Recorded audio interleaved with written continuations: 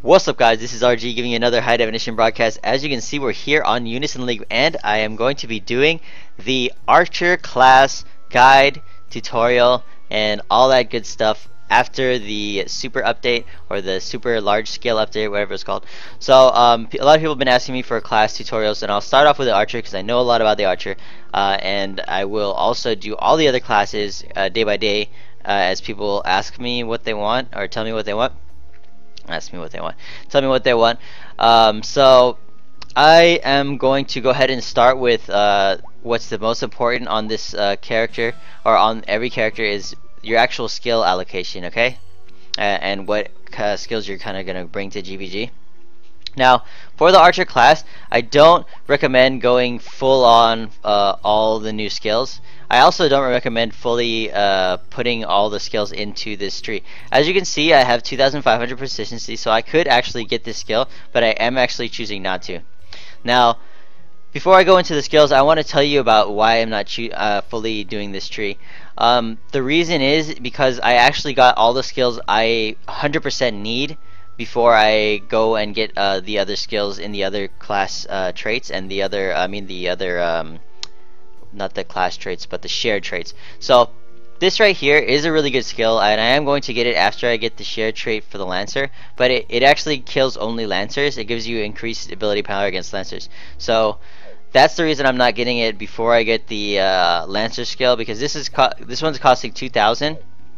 And the other one, that's the Lancer shared trait 5%, is costing 2,500, which I already have. And I'll show you what the difference is between the damages after this. So the reason I stopped here is because I actually got the magic attack from bow and gun gear 3%, which is very much needed, and the attack and bow gun for 3%. And also, this is very, very important. It increases your starting cost by 5. Now, what does this mean? That means that when you get into GVG, your cost will, instead of being starting at 5, it'll be at 10. So it increases it by 5. 5 plus 5 is 10. That's what you're going to start at, is 10. Instead of 5, you're going to get the attack off faster than another Archer, unless he has Ether Exchange and you don't. So the skills that I would use as an Archer still will be Hunt, which is the beginning skill here. And then you'll have High Circle Snipe, still very good and high ability power, and the Lethal Strikes, which is also very high ability power, and it's very good. The reason I'm getting these three is because actually you're getting a lot of boosts from actual Archer skills here, so increases the chance of Circle Snipe and High Circle Snipe by 20% when the bow is equipped in your main slot. So like things like this are very important. You just need to have that hit chance, and it's just gonna give you that extra damage that something else wouldn't, as well as having the bows and the skills that are attached to those bows are ready for these skills, because I'm sure you guys already have a couple of Deadeyes or a couple of Fatals that you can use, whereas you probably don't have a lot of imaginary shotguns or bows or any of these Burk Snipe bows or anything like that. So you definitely want to keep those skills. So those three skills are very indispensable, which is the Hunt, the High Circle Snipe, and Lethal Strikes. Now you guys must be asking, what's the fourth skill that you would use? Now if you're a front line Archer, and I'll talk about exactly what that means in terms of gear allotment and gear costs later, and you know, the armors and stuff. But being a front line basically means that you're going to be the first person in, and you're going to be probably either killed or switched out, or you're going to stay in there, okay? So being a front line, you probably want to take either Cheer, Ether Exchange, I think, or Guard.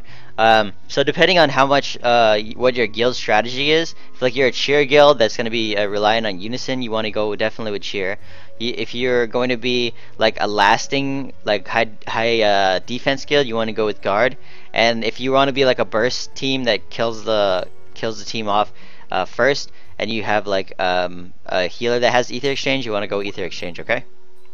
So those are like skills that you want to use as the Archer. Those three are interchangeable: Cheer, the Guard, and Ether Exchange. Now if you're going to kill the Crystal like I am, I would actually suggest going imaginary shot as long as you have one Fatal Testament bow, because it's proccing, at least it procs off Fatal Testament, right? The reason being, if you're a switch in like full on crystal DPS, you're usually just attacking the crystal. You're not going to be in there for the Unison. And if you have like 100 cost and you're on a crystal phase, there's no way you're going to be able to bust out that full 100 cost with just 2 attack skills, which is Hunt, the high circle snipe, and lethal strikes, right? So it's basically just the 2, the high circle snipe and lethal strikes, right? So that's why I implemented putting in actually imaginary shot, just because it'll give you that extra one like one skill that will put down DPS on the crystal, as well as it can proc off your Fatal Testament, which I actually have one of those bows. I'm sure you guys saw my my Fatal Testament bow pull before. So that's pretty much it for this for the skills and what you should use for GVG. Now let me go ahead and show you guys what I would actually put in. Like I'm putting into Lancer instead of that Lancer killing skill that I was talking about earlier. This is actually what I'm putting in instead, which is the 5% attack, because the other skill in the marksman tree is actually only going to be able to kill lancers. But say if you're going against a team that doesn't have a lot of lancers, or you're just trying to focus down archers first or whatever, it's very important to have this skill, as well as it's going to increase your monster damage, right? So that's why I'm going into this first. I would probably get this skill with the 2500, then go back into the archer like so, and then I'd get the skill here, and then I would completely just stop using the rest of the archer until I finished my lancer and mage. So this is the next skill I would get after the lancer skill, and then I would go back into lancer, and then I'd finish this off. So you have to finish this off before you can get to the next tree, correct? So that would be 1, the archer thing would be 2, then I'd probably get this right here, and then I'd probably go either one side. You'd have to go one side, right? You don't want to get all of these skills, right? You would want to go one side and just get straight to here. So depending on what you want, if you want to even look at the lancer, you can go this side and get this, or you can go this side and same thing, get that way. But you don't want to get full lancer this whole thing, because unless you want to go lancer later or something. But I wouldn't suggest it. I would say go this side if you're going pure archer, boom, got it, or this side, got it, and then go to back to mage. So once you have finished with the lancer, you want to, if you didn't get all of these mages yet, you want to get all that, just because you're going to get all of these magic attack skills. And again, archer increases magic attack, and this as well. So you would either go left or right, and then you go straight into here. Probably go right though, because I was looking at this, and this is the meteor range, so you definitely want to get that. So go all the way over here and then get this magic attack boost. So the reason I'm getting those magic attack shared traits, if you guys don't know, is because all these shared traits are going back into your monsters and your gear. And let's look real quick about how actually it affects your gear. So let's go ahead and go into my gear here, go into my monsters, and you can see that now Alice is suffering a little bit in the attack, right? And rather than having the magic attack and attack be the same, the attack is less than the magic attack, correct? Also, you want to look at the attack, my base attack, right? So that's 36,870, right? So let's go ahead and put that 36,870. Put that in your head. Remember that. All right. And then we're going to go ahead and put in the skill now, and we'll see exactly what kind of gear score I'm dealing with. So I'll write this down as well. 116288. 116288, and then this right here, 36870. Alright, 36870, and then we'll go back into our classes here, and remember this to 4105, right? 4105. Alright, and then we're going back into our gear right here, or our class right here. We're going back into the Lancer tree, hit the Dragoon. Go ahead and use this 5%. Yes, I do want 5% attack. Yes. Cool, I got my class learned. And remember, I'm not in the Lancer class right now, so it doesn't even matter if I'm a Lancer or not. The share trait is going to go in because it's right here. It says it's a share trait, correct? It's not, and they're always on the bottom of this circles. So let's go back into our gear and let's see what happened. So it looks like right here, there you go, the 301 is right there. So that is going to be a very good you know, very good thing that you did just there. You're gonna get a high amount of attack damage. So let's go ahead and put that 38583. So 38583, and it's about 1,713. So 1,713 attack damage that I got straight up from just that one skill. So as you can see, this is actually going to beat out another Alice now that doesn't have, that person doesn't have the traits, and it's not 198.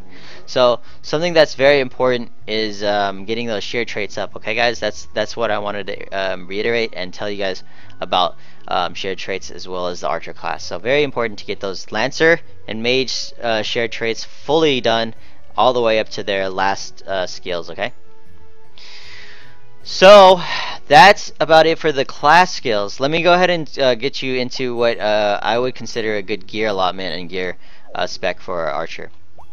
Now, depending on what you're actually trying to do in your guild is really going to matter on what you have in terms of what kind of skills you're going to get. Now, and what skills you're gonna get I'm talking about is in the weapons and the gear allotment. So depending on if you're, say, a frontline archer versus a crystal DPS archer versus a defensive archer, depends on what you're gonna allot here. So the gear cost, you definitely want to put at least 6 bows in there, or you want to have 6 bows in there. There's no at least, you have to have 6 bows inside there. So once you have those 6 bows, you're thinking, what do you want to put in those slots? Well, to me, obviously you want the best things in those slots, and the very best thing you can have in the slots is at least one XXL Fatal Testament gun.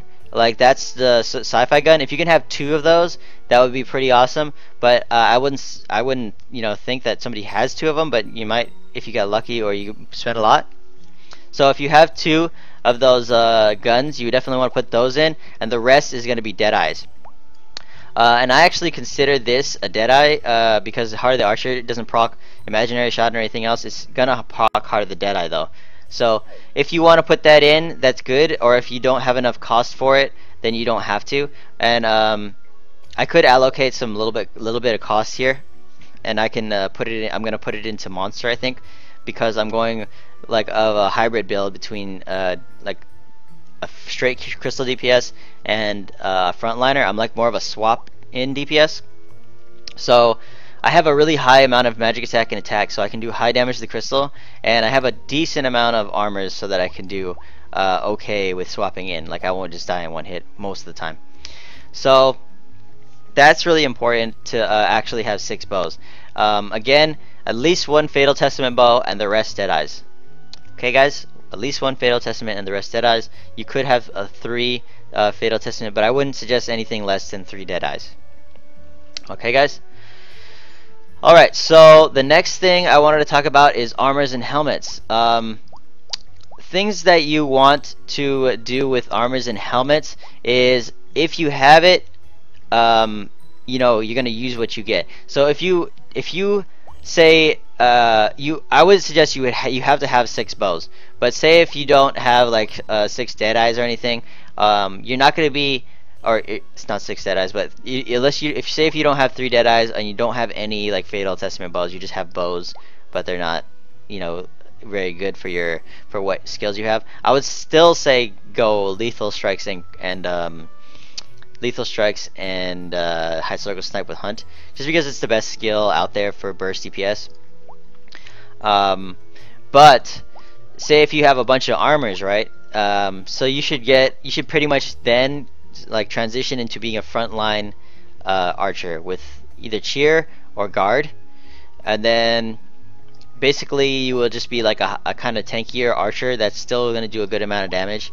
And then I would suggest having at least like 6 helm and armor between the two, you know. So like 3, you could have 3 helms and 3 armors, or you can have you know, 4 like I have and 2 helmets.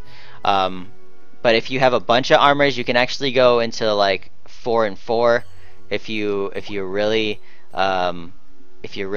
heavy tanky and your guild wants to go like kind of defensive like that, and then you can have 3 monsters.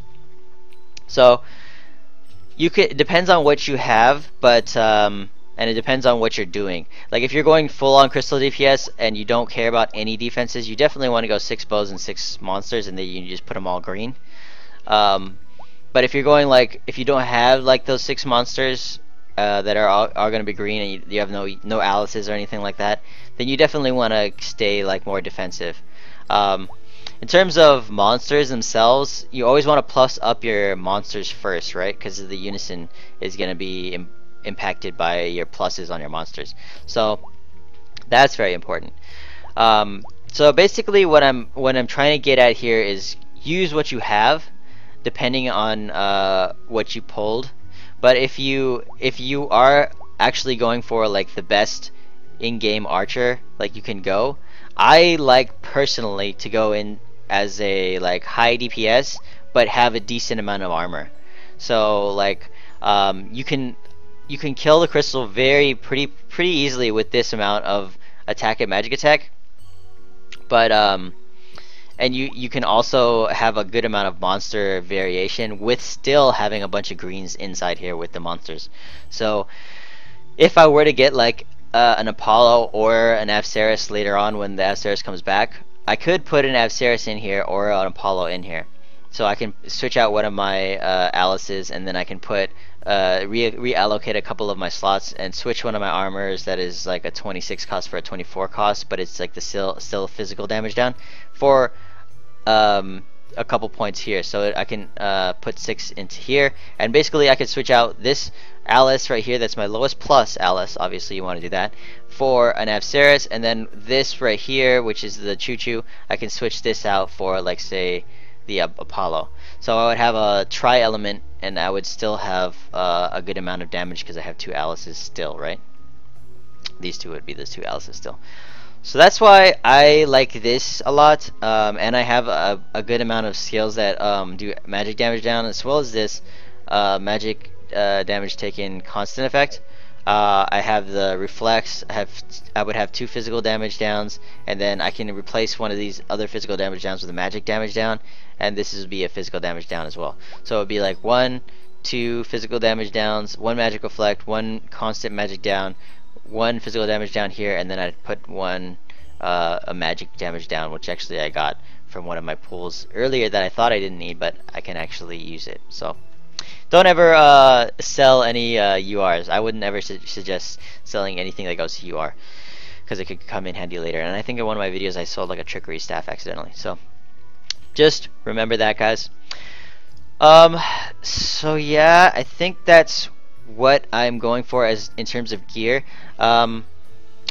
This is a good allocation to like shoot for in general, but you want to balance depending on what you have in terms of helms and armors, because helms and armors could always be switched. This could be 4 and this could be 2, or this could even be like 5 and this could be 1 if that's what you that's only the thing you have, right? So just be wary of that. Don't just go for this and then you have like 4 UR helmets and you have 2 UR armors. You wouldn't want to have, you know, obviously that much allocation in armors when you could have just put it in helms instead and been a lot better off.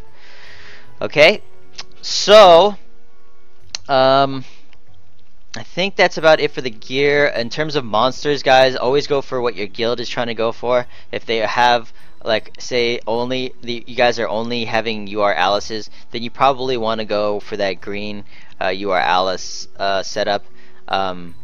Because if you just throw up a bunch of SSRs, you're gonna die anyways. Even though your element is stronger, you're gonna die to just having a higher plus and a higher UR monsters. I've had that happen before, where a guild tried to counter us with just like SSRs, and monsters were just so strong that it just overtook them because their SSRs weren't plus all the way, because you wouldn't want to plus SSRs anyways. Our URs were plus all the way, and our stats were much higher than theirs. So they won the elemental battle, but ours actually won out. Just like the GVG versus Slayers, where we actually won the elemental battle pretty decisively, by like a couple thousand points. But their shared traits and their pluses were higher, as well as their URs were cost 30, while ours was only 25. A lot of like 4 25 cost versus like almost all 30 cost. So that's pretty much it, I think, guys. That was a pretty comprehensive guide on Archer, I believe.